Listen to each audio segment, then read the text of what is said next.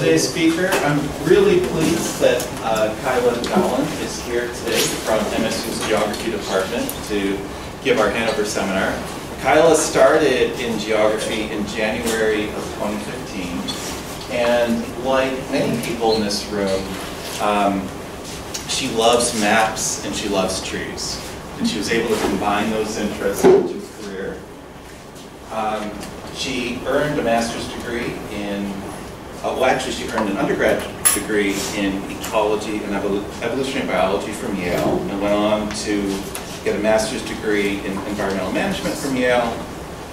She did a stint working at the Golden Gate National Park Conservancy in San Francisco, and then moved on to Stanford's biology department, where she worked on her PhD with a focus on airborne remote sensing, a postdoc at the National Center for Atmospheric Research in Boulder, Colorado, and then moved to another one of the world's great cities, East Lansing, at MSU. And her research focuses on really using emerging technologies like spaceborne remote sensing, spatial stats, and computational ecology to really get at ecological questions and to resolve ecological issues. So, Kyla, thanks very much for being here today. Well, thanks for having me. Thanks for the introduction. Can people in the back hear me if I talk at like this volume? Awesome. Yeah, so I'm an assistant professor here in the Department of Geography, Environment, and Spatial Sciences. If I don't, I might forget at the end of the talk to say this, so I'll say it now. If you're interested in remote sensing, I teach quite a few of the remote sensing classes in geography. So I teach for undergraduates 324, which is remote sensing of the environment, 424, which is advanced remote sensing, which if you email me and you're a grad student, I'll probably let you take without the prerequisite. And then sometime next year, which is currently in flux, but probably next spring, I'll be teaching a graduate level class called remote, I don't remember, the name is changing, but it's a graduate level remote sensing class that used to be called remote sensing of the biosphere. So if you're a student interested in coursework, we actually have quite a few kind of terrestrial remote sensing focused courses, so you should check us out.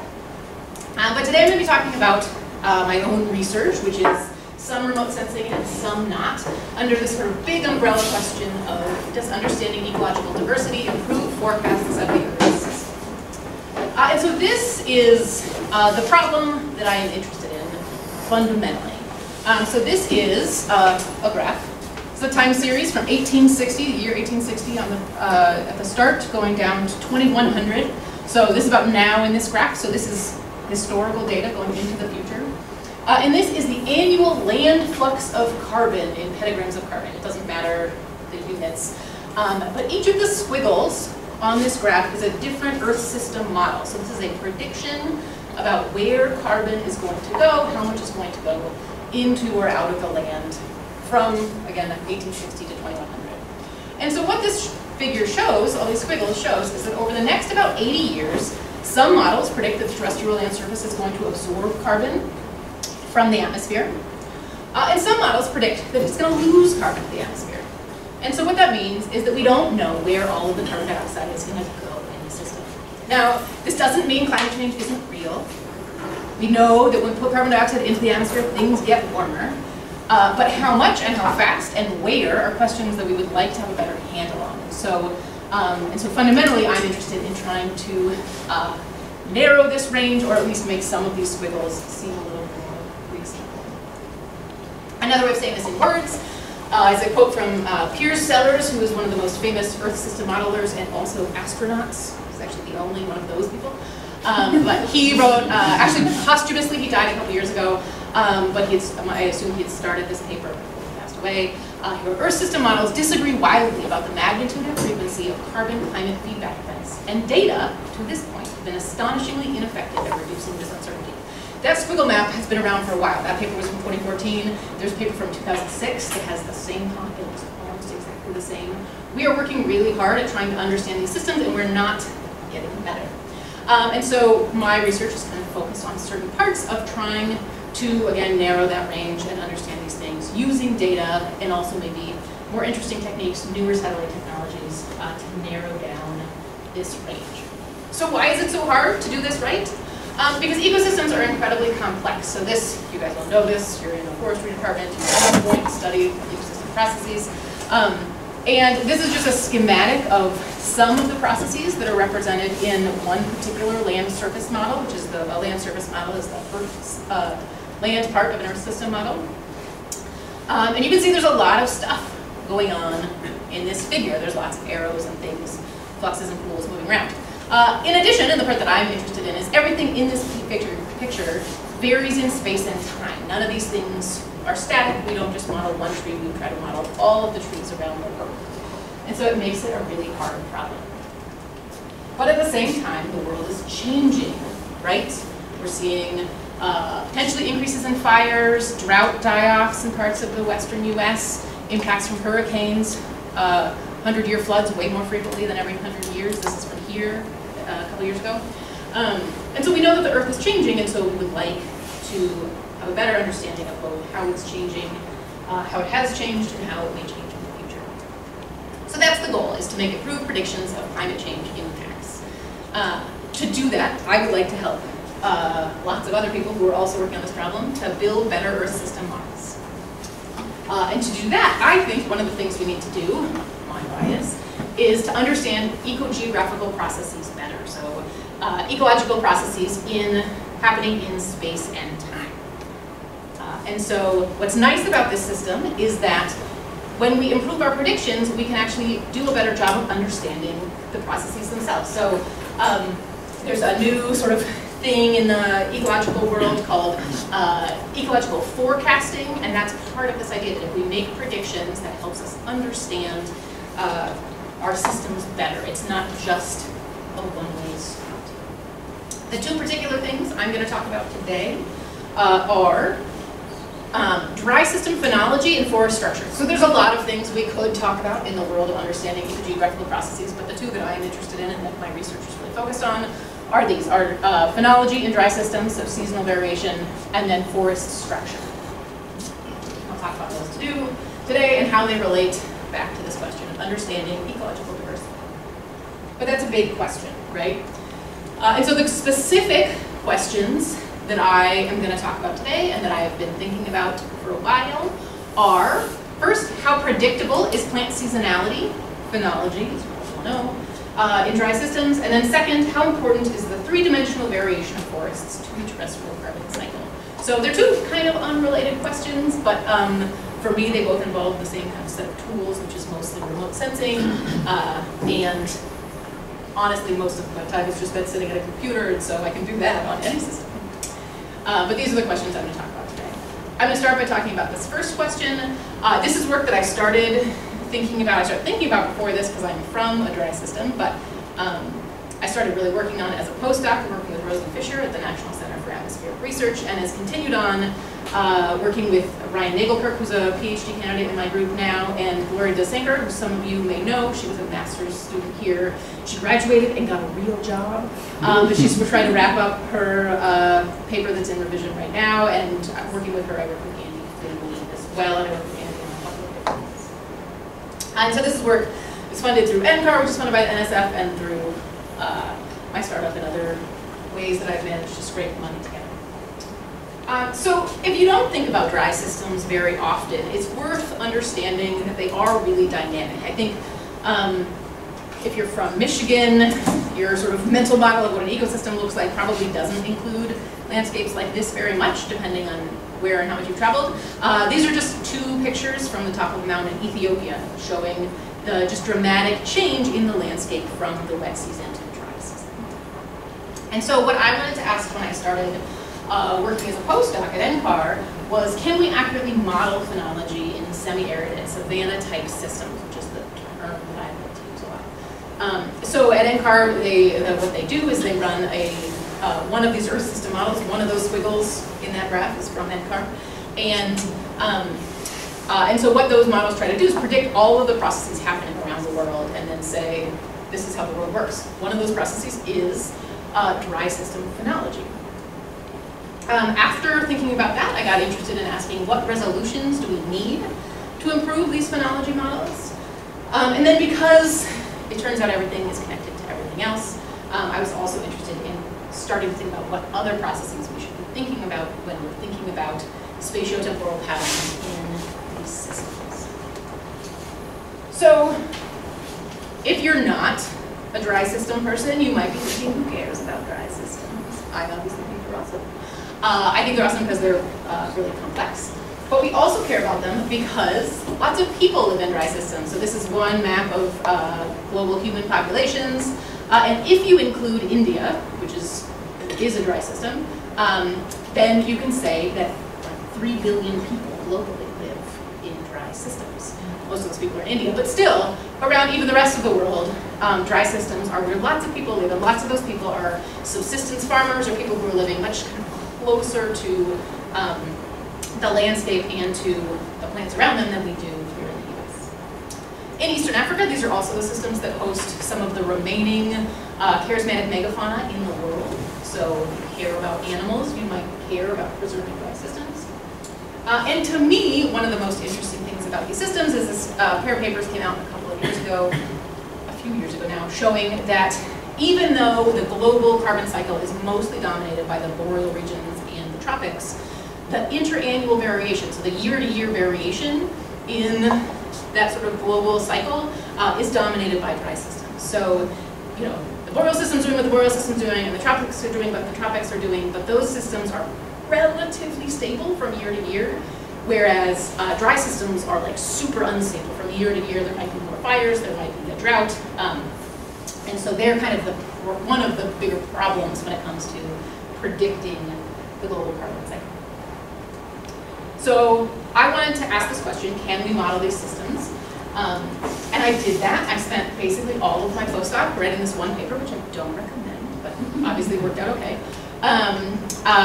Trying to understand environmental drivers of drought deciduous phenology. So these are plants that drop their leaves during some sort of dry season in this particular land surface model, the community land model, which again is the model that the National Center for Atmospheric Research runs to predict how land surfaces change to put into this big Earth system model. The main conclusions of that paper, I'm not going to go through all of the super exciting details, is that in CLM, in this model, what is true is that all grasses, deciduous tropical trees, and deciduous shrubs follow the same deciduousness algorithm. They all follow the same set of rules. So I didn't discover that, I just stated that that is something true that maybe we should think about. And what we showed in this paper is that there are pathological feedbacks in CLM between soil moisture and leaf phenology. So what that means is basically when the model thinks that soil moisture gets too low, the model accesses soil water that then causes trees to leaf out even in the middle of the dry season in a way that is totally unrealistic. And so we tried to fix that. So there's a newer version of the CLM now that has fixed that. So number 2 is sort of fixed in CLM5, but number 1 is still true. We still treat a huge fraction of the global land surface as all the same. They have slightly different rooting depths. They have they have pretty substantially different physiologies. But as far as what they do when the soil gets dry, they all do the same thing. That is still true. So we basically made a rule. So in the new version of CLM, trees do not start growing leaves unless it has rained recently. Very exciting. Technically, that's not very accurate, right? There are places in the world where, because of hydrology, soil gets wet and plants green up without it ever raining on them. There's some interesting river deltas across Africa that do this. There are a few other places, but generally speaking, it should rain if plants in rural areas are going to grow leaves. So it works better. It's not perfect, but it's sort of a patch to this problem. So I spent over 2 years thinking about this problem in this particular model, and one of the things that was really interesting / frustrating about it is every time I would present this work, somebody at some conference would be like, well, what about my system? Don't you know that in the Miombo woodlands they do this? They leaf up early, it's weird. Or don't you know that in South America there's this going on? And I would say, great. Do you know if that's global? What's your point? But it was frustrating enough that when I moved here and I had some time and some people to help me, I decided to actually ask this question: what do we already know about these systems. And so with a master's student, an undergraduate, and Ryan, who's still a PhD student with me, we did this. We did this meta-analysis of, I think it was 188 papers that talk about drought deciduous phenology, or some combination of words like that, around the world to try to say, what do we already know? What are the exceptions and what are the rules in these systems? Again, I'm not going to get into the methods of this, but this is a map of the point locations of all of the data that we were able to extract by hand, because it was from all different sorts of papers in a bunch of different languages, but data we were able to extract from sort of dry or savanna or grassland systems around the world. And the different colors indicate the different things that the papers said were the main drivers of seasonal changes in greenness in these across these different systems. So a lot of them say rainfall, some temperature, a few others. The one thing to know here is almost none of these papers test that. They just say somewhere in the paper, like, as we all know, phenology in this system is driven by rainfall. And that's cool, but we wanted to ask how sort of universally true that was. And so what we did was, so once we had all these points, then we could pull in ancillary data. So we pulled in temperature and precipitation data, as well as a few other things, and just built a sort of semi-fancy regression model to try to predict phenology, green up day and brown down day across these systems. It's more complicated than that, but you can read the paper if you really want to know. And so what the model results said was that temperature and precipitation are good predictors of phenology, duh. But so is latitude. So even at really low latitudes, where we're pretty close to the equator and we don't think of day length as being super important, in this model it came out as being a significant predictor. So is plant functional type. Grasses are different from trees. Surprise. And so is continent. This was something I really wanted to test because I care about biogeography. Also because we know that trees like eucalyptus trees in Australia are different from trees that grow in the tropics. So if you call a eucalyptus tree from a plant functional type perspective, it is a broadleaf evergreen tree. It's very different from a broadleaf evergreen tree in the Amazon or in the Congo, and yet we kind of lump them all together. And so, so I wanted to test that. I have this like secret theory that if we just included continental differences in things like land surface models, we might improve them. But there are reasons not to do that as well. What we also learned from reading 188 papers about phenology is that there's tons of phenological diversity in these systems. And that phenological diversity exists across PFTs, grasses are different from trees, within PFTs, within grasses are different, and even within species. There are some like banana species around the world where if people describe like a forest of all the same species and their phenology is super different just from tree to tree, and nobody has yet done the genetic work to know if that's a genetic thing or if it's environmental or something we don't know. But there's a lot of diversity, kind of at all levels of aggregation. So that work really led me to think about this idea that most of the tools that we currently use to think about phenology at regional to global extents, so at large spatial scales, are too coarse for the problem. So a lot of the work that's been done is sort of continental scale, trying to understand dry system phenology, uses a satellite named MODIS, which has at the finest 250 meter resolution pixels, which means we can't really resolve these sort of sub-PFT or subspecies or whatever, these finer scale differences. And so one of the things that my group has gotten interested in a kind of a bunch of different avenues is trying to use satellites like Landsat, which are finer spatial scale, to understand these patterns. And so that's one of the things that we've been doing. When Gloria came to me to work on a project, I was like, hey, why don't you work on this? And she was like, cool. So what Gloria did for her master's thesis was look across 5 Landsat scenes, that's what these little boxes are, which are all more or less centered on protected areas through Eastern Africa. And within each of these scenes, she extracted NDVI time series. So NDVI is just a measure of greenness. It's how green plants are And so she took a stack of Landsat images over time and used a simple clustering algorithm for k-means to map what are called phenoregions, basically areas that are, maybe vegetation is different, but they're phenologically different across each of these different scenes.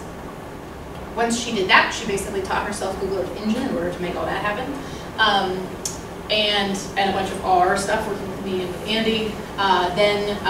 Then she asked, which environmental gradients drive this diversity? Can we explain the reasons for these different patches of phenology from topography, geology, or just sort of geographic trends, large scale trends?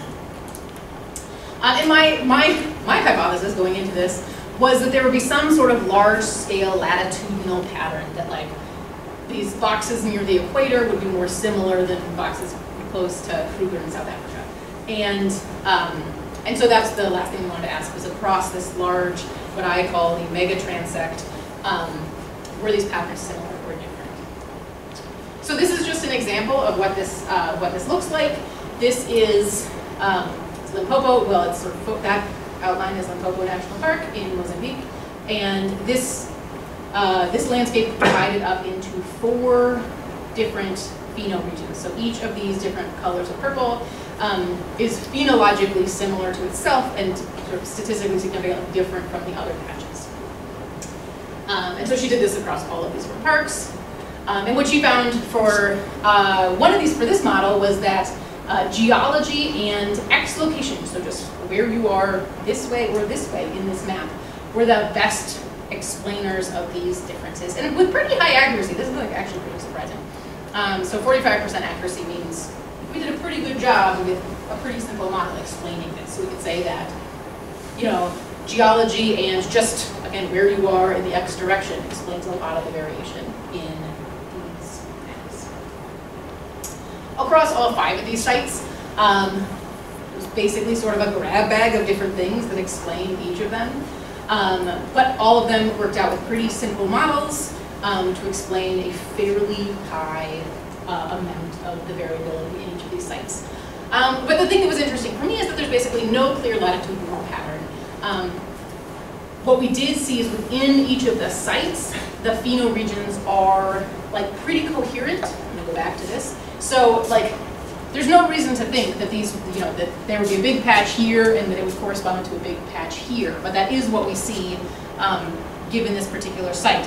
It could have been the case that you would just see like a mix of things all over the place, and we don't see that. And what that suggests is that, you know, Landsat is great for doing this, but doing the same type of analysis with maybe MODIS would give you also interesting results across a wider range. The trick being, if you try to scale this all the way up to the entire continent, which you could do, then what would be the case would be that, at least according to our results, different areas are driven by different things. And so you'd have to think about a smart way of not just saying across all of Africa, is it geology or is it something else, but saying how does that vary spatially across the landscape. So that was fun. That's hopefully going to get published sometime soon. But what I have been also interested in since starting to think about this is all of the other cool things that are going on in these dry systems. And so Ryan, who works with me, is really interested in elephants. Elephants are cool because they knock down trees, so on longer time scales, they really affect the woody cover across these landscapes. I spent a little bit of time thinking about soil moisture, and I someday will like to get funded to do that more. So far, no luck. There's a bunch of cool work thinking about fire in these systems and how that impacts the vegetation patterns. And I also spent a bunch of time thinking about interannual variability, and in particular these, we call them climate teleconnection patterns. So El Nino and a few others, and looking at how those affect vegetation patterns as well. And I have a second-year graduate, or there's a second-year graduate student working with me, Donald, who is probably going to end up in this space. He's still figuring out what he's going to do. But overall, my kind of general conclusions for all of this work is that dry system phenology is hard to predict because it's really complex. There's all sorts of stuff going on in it. Phenology is linked to environmental drivers, but at least in Eastern Africa where we looked, phenoregions seem to vary at kind of medium to coarse scale, so trying to find some happy medium between fully continental and regional is maybe a way to go forward. And things like fire, vivery, and interannual variability in climate are important drivers and controls that it would be nice if we knew more about. So that concludes my very quick tour through some things that I like to think about when it comes to dry ecosystems. And we're going to switch gears to talk about three-dimensional variation of forests in the terrestrial carbon cycle. And if I have time at the end, I will try to tie these back together, but we'll see. They're basically totally separate in my research.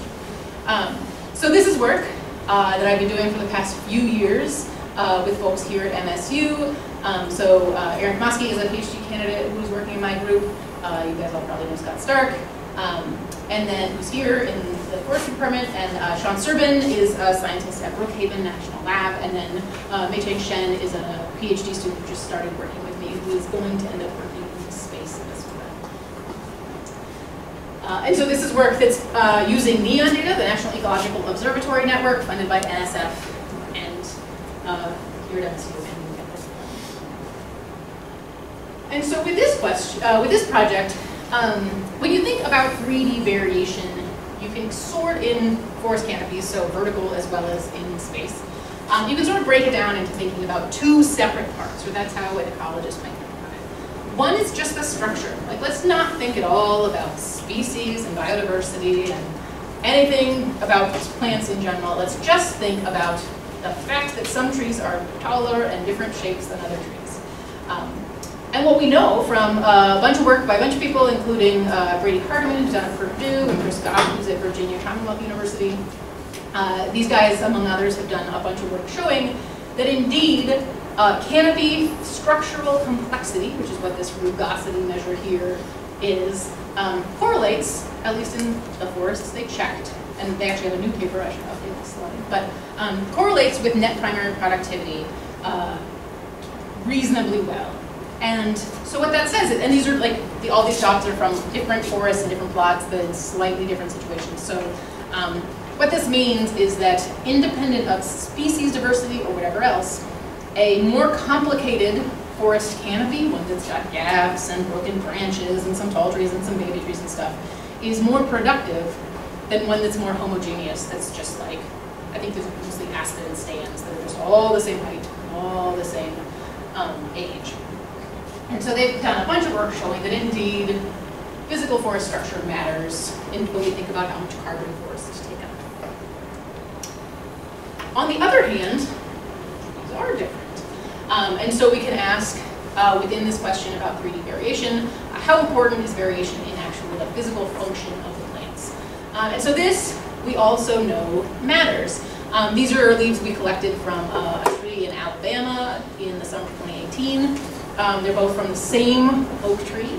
The one on the left is small, as you can see, and the one on the right is really big. If you could touch them, the one on the left is really thick, it's almost leathery, and the one on the right is like paper thin. It's this very thin thing. And we are not the first people to observe this. I think people have probably been observing this forever. But since the early 80s, people have written about the fact that plants vary throughout their canopy, their physical leaf structure, the leaf structure, and leaf physiology, because leaves at the top of the canopy are basically getting blasted with sunlight, and so they're trying to do as much photosynthesis as they can without losing too much water, and so they concentrate kind of all of their leaf material into a smaller area, whereas leaves in the bottom of the canopy aren't getting enough light, or trying to get as much light as they can, and so they spread all of that same machinery out to try to capture as much light as they can. And so again, we know that this vertical variation in leaf physiology and leaf function matters too. And so what our group is interested in asking is, what if we just like throw a bunch of technology at this problem and see what we can learn? And so what we've been doing is using, the fancy way of saying it is hyperspectral and LiDAR fusion to extend remotely sensed information down through the canopy. So you guys, some of you may have heard Scott talk about some of this stuff before, especially the LiDAR stuff, but basically the idea, this is a figure from our proposal, The idea is that when you think of a forest canopy, passive remote sensing is just more or less, it's a little debatable, but they're basically just looking at the top of the forest canopy.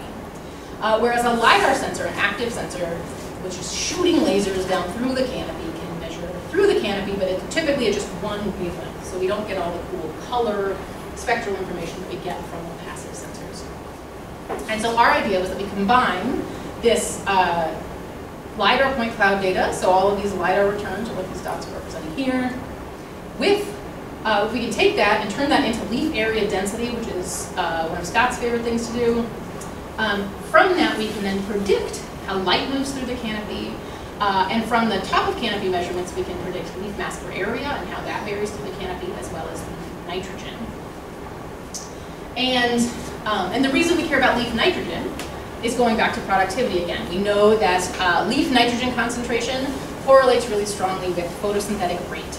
So in theory, if we know how much nitrogen is in the leaves in each kind of layer of the forest, then we can predict how much carbon those leaves will take. So we're doing this using neon data, which I'll explain in a sec. So we have a LiDAR point cloud and then hyperspectral data, which if you're not a remote sensing person, you don't need to know. And I'm not going to get into the details, it's just a fancy form of airborne remote sensing. And so we've been working with the NEON AOP, which is, I won't explain well. So NEON, if you haven't heard of it, is the National Ecological Observatory Network. It's a network of sites around the United States that do a bunch of different things. One of the things they do is fly this plane over most of the sites, most of the years. They also have flux towers. They measure things about small mammals, things about trees on the ground, all sorts of different things, and all of that data is publicly available online, and so anybody can access it if you have a fast enough internet connection to get the data. So NEON's really cool. If you're looking for a summer job, they're usually hiring, so there also is worth being aware of if you're interested in going out and collecting data somewhere. But we're mostly interested in using this airborne data.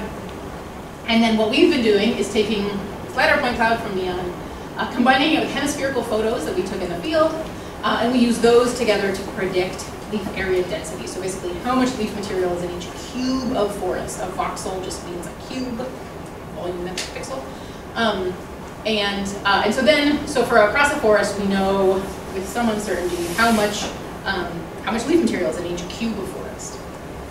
We also went in the field and collected leaf samples. We can combine those with statistics, with this hyperspectral data, to build maps of top of canopy, leaf nitrogen, and leaf mass per area, which are the two things we want to know.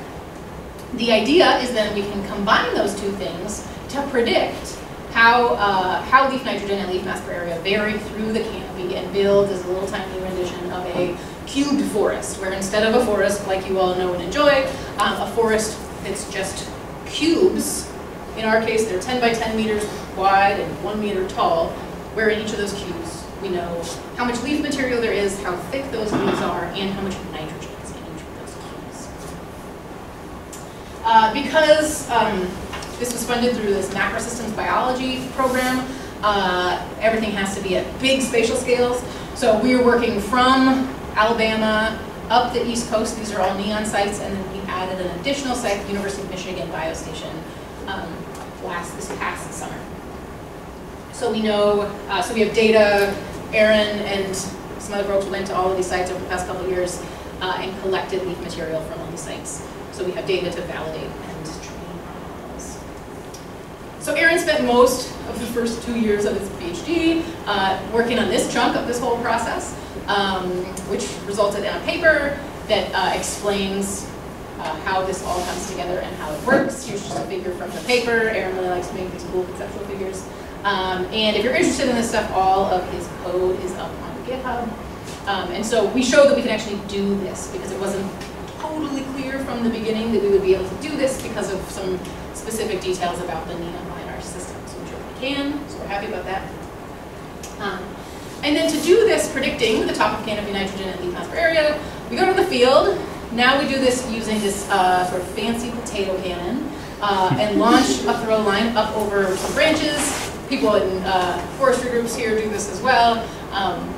And then basically rip the branches down, rip leaves down from the canopy, documenting the heights, so we do this not just from the top, but all the way through the canopy, so that we can again build those models of within canopy variation. And so in case anybody's like, why doesn't she use a shotgun?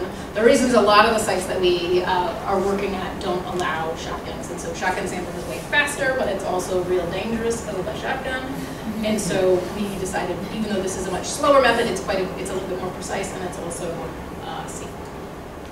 So then they bring those leaves back to the field, they do a bunch of processing, and eventually we connect those data to the actual hyperspectral data. So this is just a color infrared image of Harvard Forest and a couple of plots to build these maps.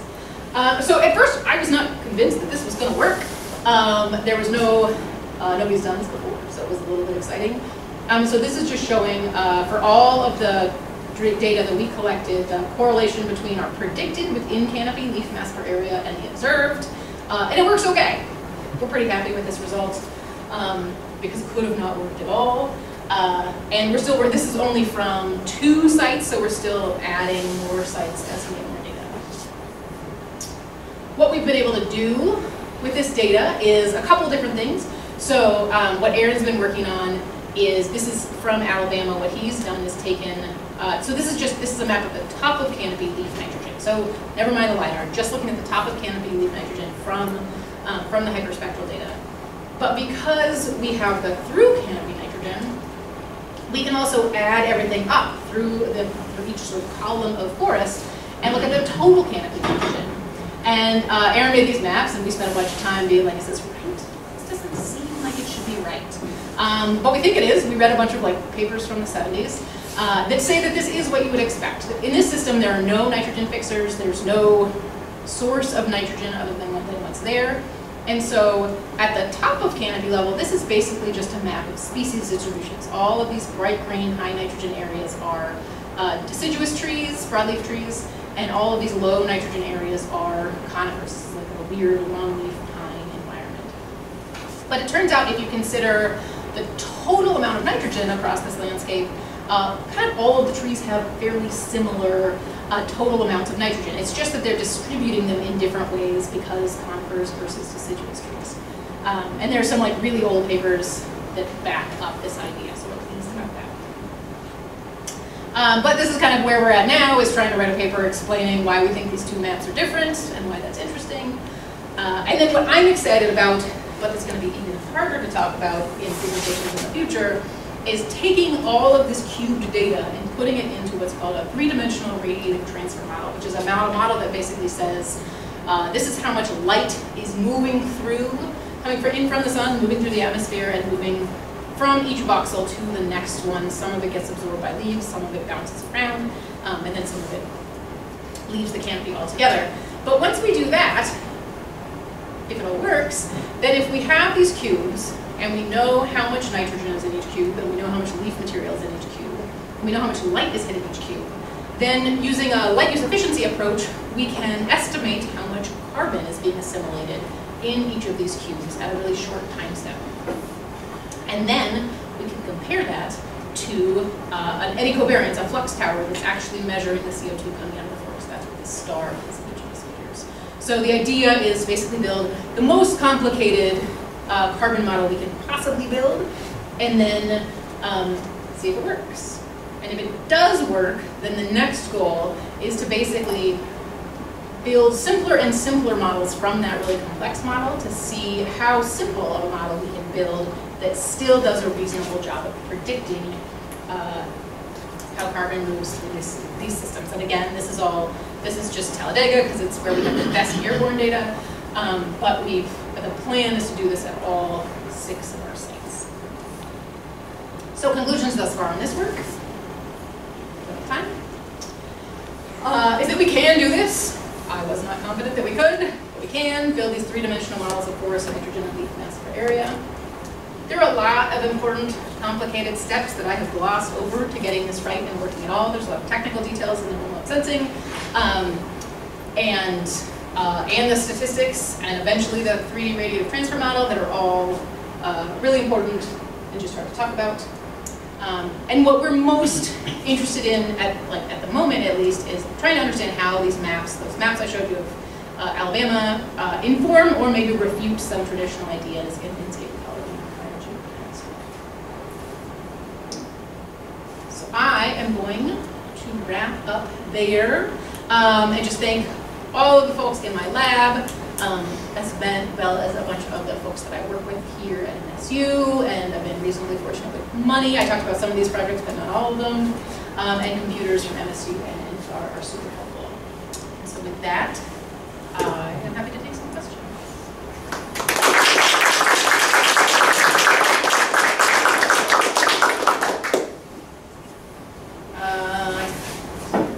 Thanks for the great talk. It's really nice.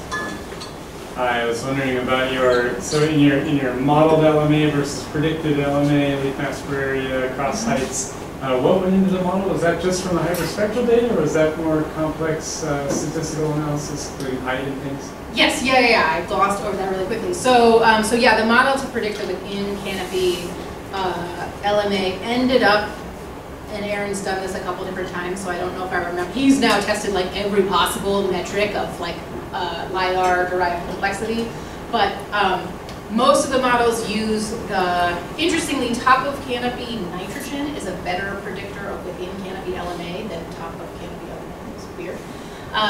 And then just straight up height in the canopy is a really strong predictor. So we tested a bunch of like how much sort of hacky ways of getting at how much leaf material is above a given location, and none of those worked as well as just where are you in the canopy, which is, Scott has this like height per se thing he likes to get into, and then, which is just this idea that like trees care about where their leaves are vertically.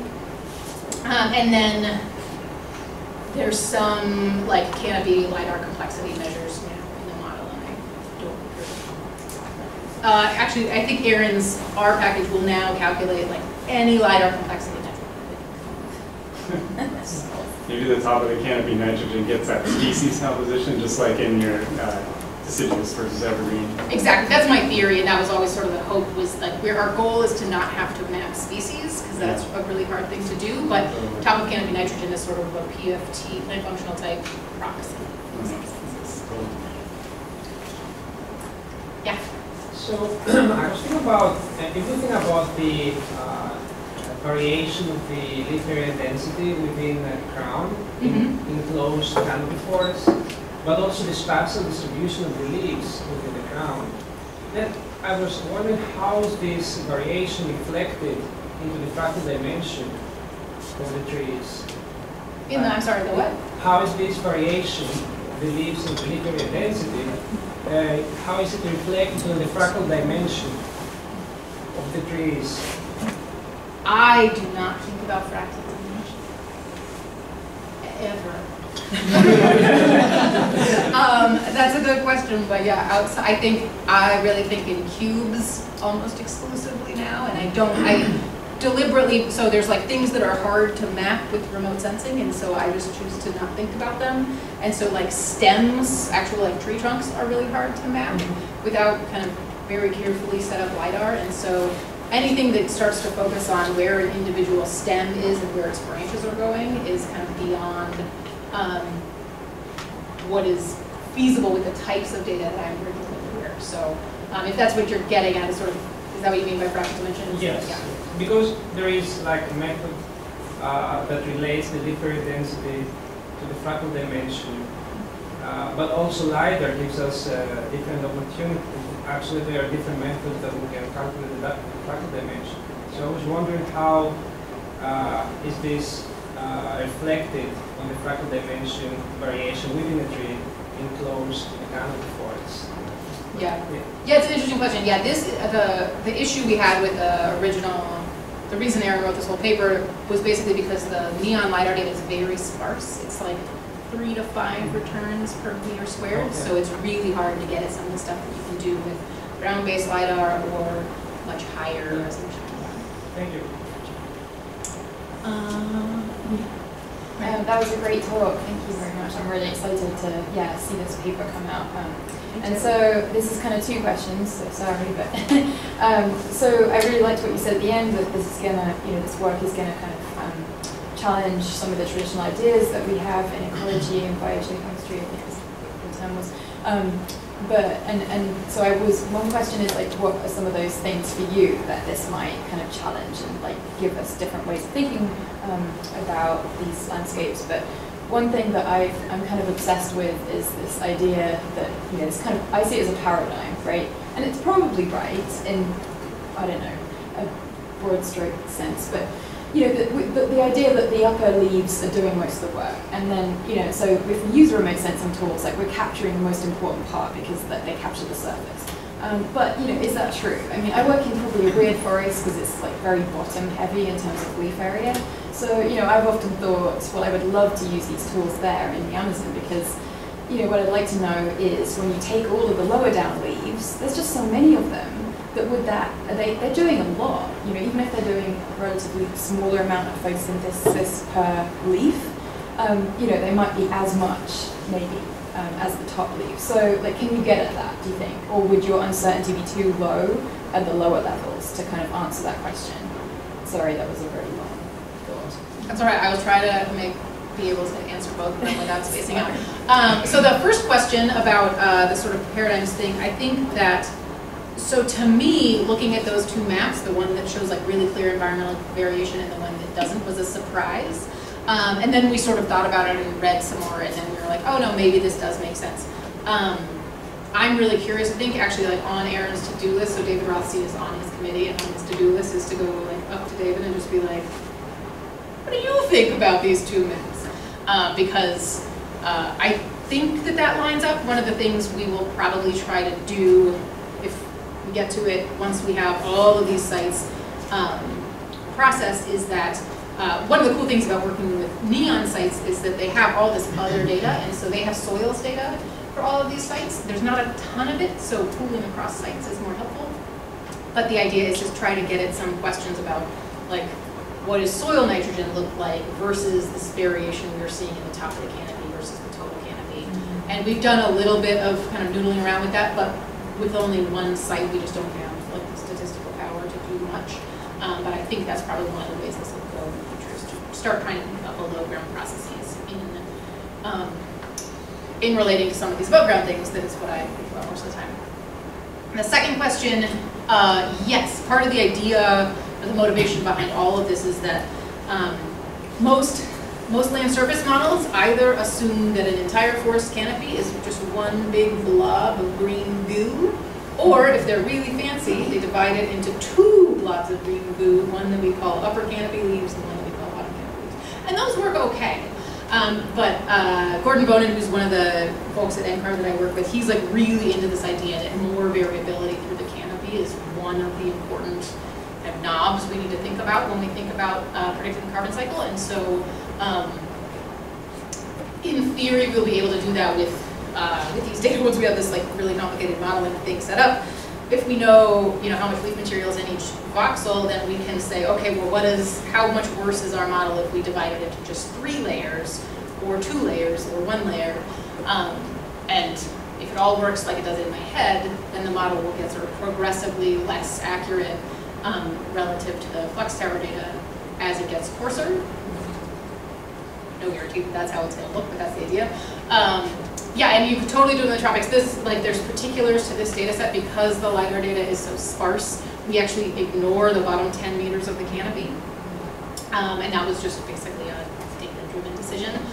So none of this includes understory anything. 10 meters is pretty tall. But if you had better LiDAR data, then you could certainly start thinking. The problem is, like, I do not believe that there will ever be a way to predict from the top of canopy species nitrogen what the lower species, because once you get into different species, their physiology changes. So like in the temperate regions, I think about, there are temperate forests that are whatever, oaks or maples on the top, and then some forests have like rhododendron underneath them, which is these like thick-leaved, evergreen, broadleaf plants. And what those plants are doing, I don't know. Like that's probably maybe notice in the warm season, because from the air you can't tell that what patch where that is happening versus not. Maybe you can model it, but. Thank you. I got a question about the figure of the model versus predicted figure, and it's R space 0.49.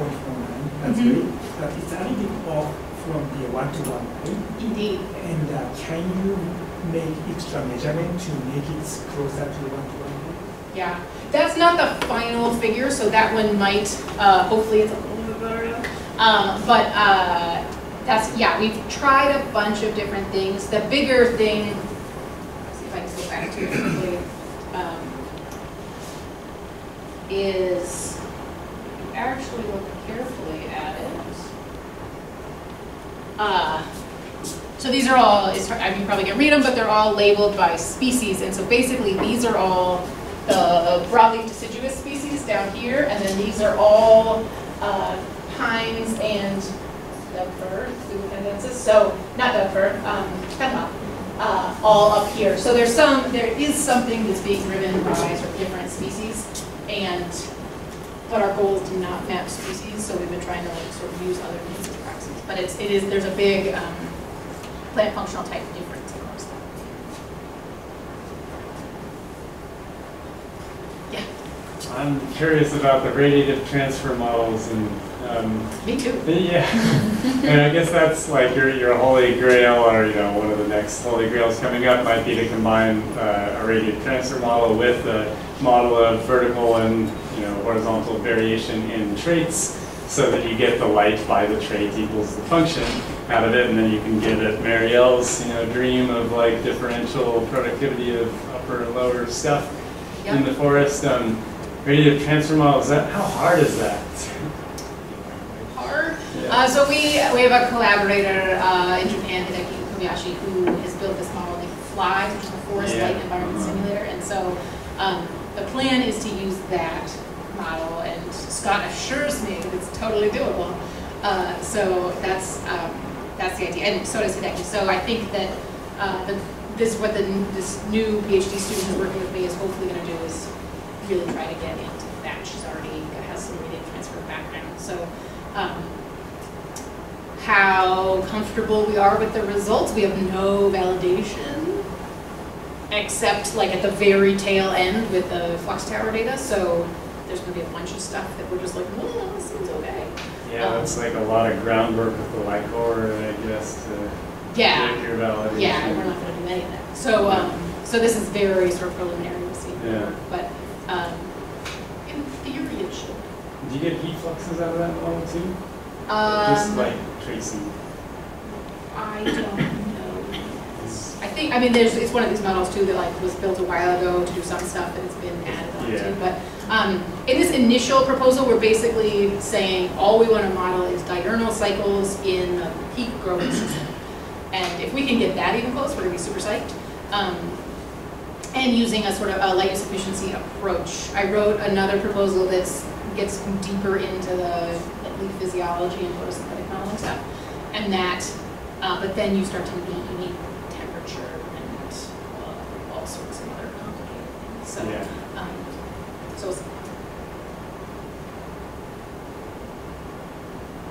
other questions, please?